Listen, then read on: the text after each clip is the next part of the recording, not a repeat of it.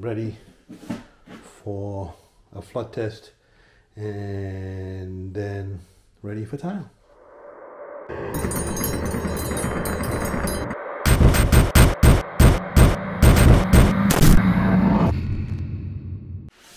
Okay, so day 3, we're going to waterproof the shower floor. So, got the sheet membrane, we have the banding, where did I put that? Anyway, the inside corners and the banding.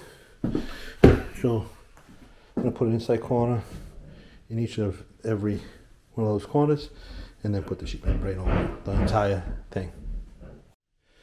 Okay, so I pre-cut all the banding so that when I mix my thin set, all I have to do is just install it. Now I'm going to pick this up and I'm going to cut my sheet membrane. Okay, so it's all sealed up and waterproof.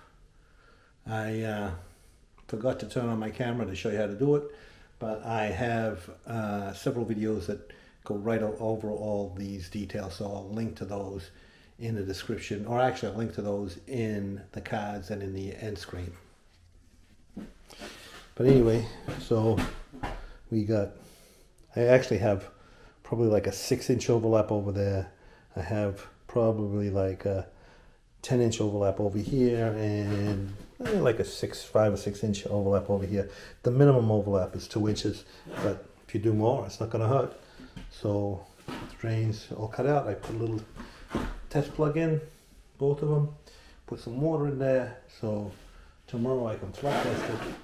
So if I come back and there's no water in those over there where the test plug is, that means it's leaking, and I'm going to have to fix the test plug before I actually do the flood test on the shower stall, because I don't want to have a leaking plug test and think that it's a leaking shower. So anyway, I'm ready for a flood test and then ready for tile.